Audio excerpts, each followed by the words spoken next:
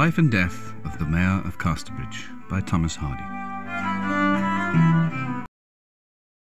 In chapter 26 of The Mayor of Casterbridge, Henchard and Farfrae meet in the Chestnut Walk and exchange nods. Later, Henchard invites Farfrae to Lucetta's house, where they discuss her and her situation. Henchard and Farfrae's relationship is strained, and Elizabeth notices the incipient relationship between Donald and Lucetta. Henchard is attracted to her and sees her as a potential wife, while Farfrae is drawn to her intelligence and wit. This sets up a love triangle that will play out in the coming chapters and adds to the tension and drama of the novel. The chapter also explores the character of Elizabeth Jane, who is becoming increasingly aware of the complexities of adult relationships and the challenges of navigating social hierarchies.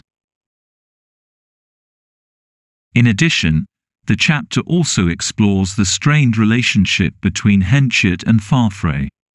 Although they exchange nods when they first meet in the Chestnut Walk, their conversation at Lucetta's house is tense, and Henchard is jealous of Farfrae's growing relationship with Lucetta. Elizabeth Jane also notices the incipient relationship between Donald and Lucetta, which adds to Henchard's frustration.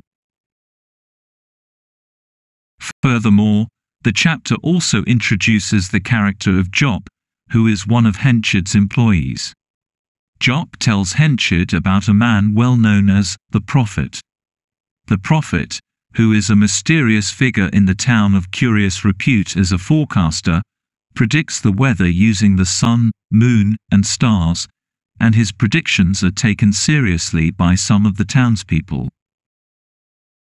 The Prophet predicts good conditions about it, but the weather turns bad in June and Henchard's decision to buy an enormous amount of grain turns out to be a mistake and he is forced to enter Casterbridge Bank for a loan. Because of that, Henchard dismisses Jop and blames him for his financial troubles.